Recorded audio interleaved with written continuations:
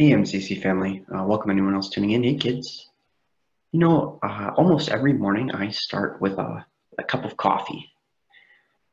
And why that's important is it helps me wake up and it helps me not be grumpy, which is pretty important. So it's become a big part of my morning routine. Now, normally I don't really think about what I put my coffee in. We have a whole bunch of coffee mugs, a real assortment. Most of them are just match our dishes, which Alyssa and I got when we got married. So those are kind of special. I have one special one that the church gave me, so I like using that one. And then we have a whole bunch of different ones from like stores or fun runs or that we've just collected throughout the years. But my favorite is this little blue one. This is my favorite coffee mug, and it doesn't look like much. It's not very big. It's not overly pretty or fancy. It doesn't have any funny sayings on it, but it's special because of where it came from, because of who made it. So this blue cup and Liesel's purple cup, which she uses for hot chocolate, those came from Women at Risk International, the boutique in Grand Rapids. And why they're special is because they were made by hand by ladies out of clay. And because those ladies made those and they were able to sell them in the store, they remained safe from trafficking.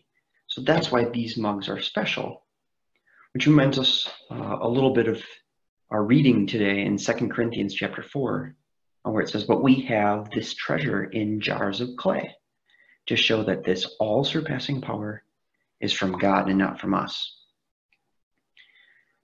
Now, Paul's not necessarily talking about coffee mugs, but we know that when the Dead Sea Scrolls were uncovered in the caves of Qumran, that they were found in clay pots, in clay jars. So this great treasure, the Word of God, was found in just kind of an ordinary coffee mug, just in these clay pots. And so even though a pot or a cup or a vessel might look ordinary, its worth is based on the treasure that's inside of it. And so Paul's not just talking about a coffee mug, he's talking about you, he's talking about me. And the treasure that's found inside us is the love, grace, and mercy that we find in Jesus Christ. And so when you feel ordinary, kind of like this coffee mug, we have to remember that the treasure that defines us, that makes us whole, that makes us worth more than anything else in the world is that Jesus is found inside of us.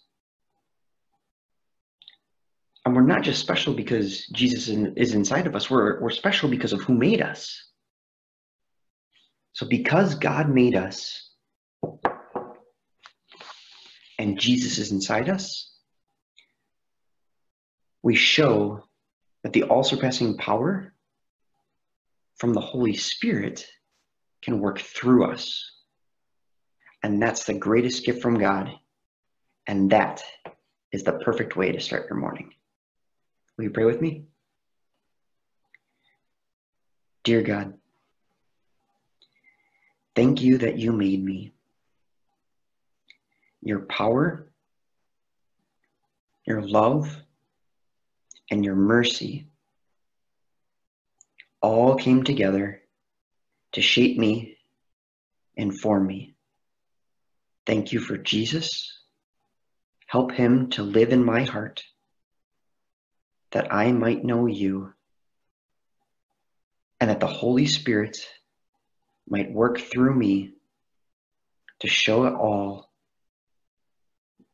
your love in my life, so that I might be with you in heaven forever. And all God's children said, Amen. And when all God's children prayed together, the devil said, bummer.